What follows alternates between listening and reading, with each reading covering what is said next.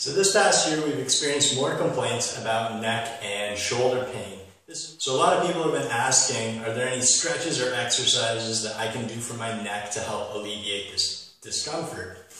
But let's be honest, you're not going to do those exercises. Nobody ever does. So today we're going to show you a way to help alleviate that discomfort without doing any exercises or stretches. Spending an extra 30 seconds or a minute doing exercises or stretches is not going to compete with the daily habit of spending 8 to 10 hours a day or longer in front of your computer screen. So what we've got to do is we've got to change that daily habit in order to make big changes with that neck and shoulder discomfort.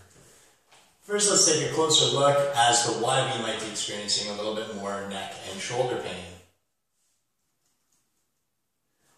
So body positioning is one reason. As you can see, when I'm hunched over, the way that my head carriage is right now, that's a lot of extra weight that my body has to carry. We all know that that slouch position is no good for those muscles.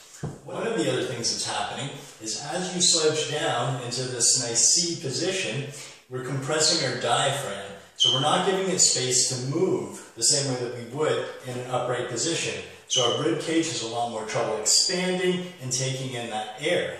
So some of the accessory muscles that we use for breathing are in our neck and they attach into the shoulder area. So putting extra strain on these muscles just to help us breathe starts to create more tension and strain within the neck and shoulder area. Our tissues start to adapt to repeated exposure of loads. So if we find ourselves in these positions that are slouched over for extended periods of time, the tissue wants to reinforce that shape so that you can carry yourself a little bit more efficiently. Fascia, which is the most abundant connective tissue in the body, is like a web that spiders its way through everything to help support things. Fascia has been shown to readapt about every 20 minutes or so.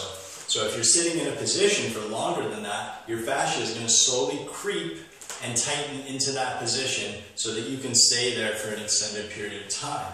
That's going to create a lot of aches and pains throughout the neck and shoulder area.